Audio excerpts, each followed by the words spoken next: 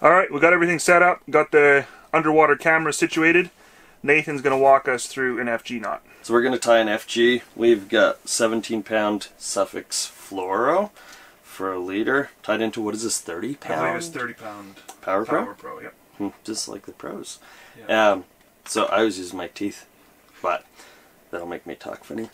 I'll go like this, hold it, got my main line, and then come underneath with my Fluoro, okay?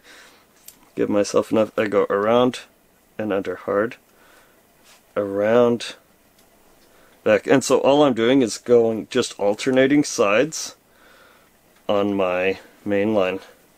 And I'm going to do that 20 times. I'm at 6, 7, 8, and you want to pull this tight. 9, 10, 11.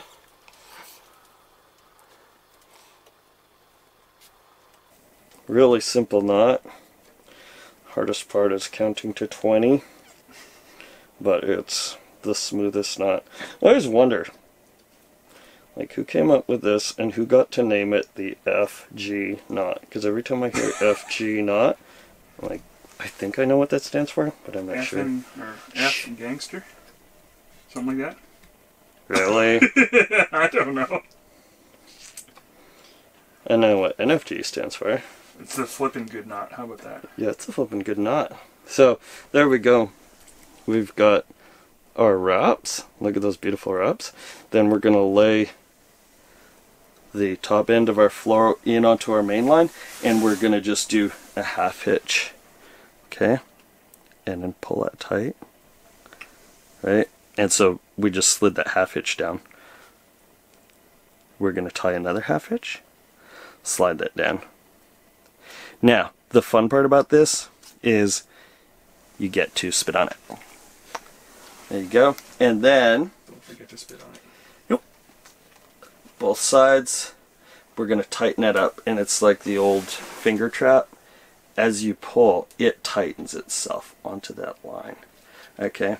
It's actually good to wear gloves because you can give yourself a wicked cut if you let a line slip through your fingers.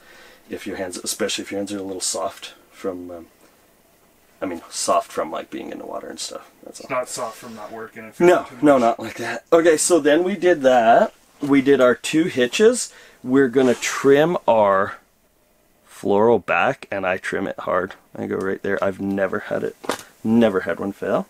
And then we're gonna do, watch, I'll say never have one fail. And damn. Yeah, watch, I'm gonna lose a 40-incher. Oh well. Better to have hooked up and lost than to have never hooked up at all.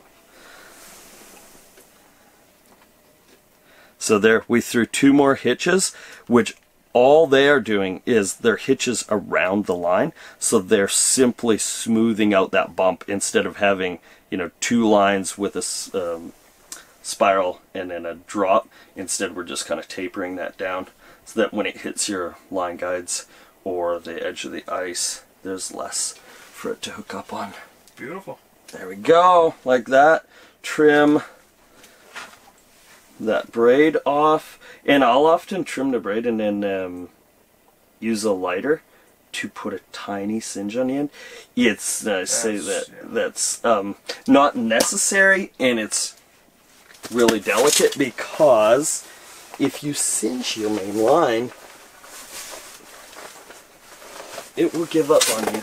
But I just singe it just enough. Put a little. Don't try this at home, folks. Right, exactly. That's what I was trying to say. So there's our knot. Focus. There's our FG knot. Wow. Beautiful.